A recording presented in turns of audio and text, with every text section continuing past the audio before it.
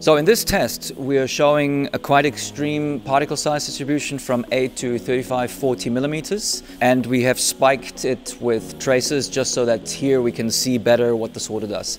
We are trying to eject 20% of the stream at a very high capacity of 70 tons an hour. And we're showing this one time with Optane and the other time without Optane.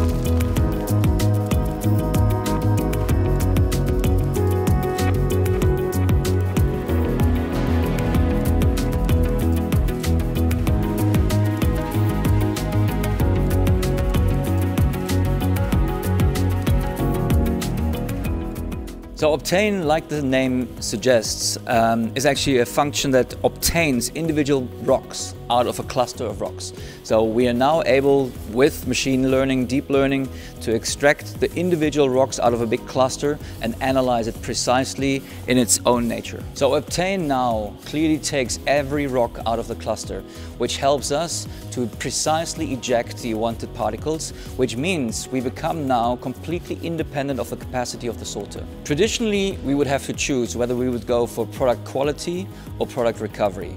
Because if you want to eject every single particle that needs to be ejected, there's a big chance of overlapping particles to come with.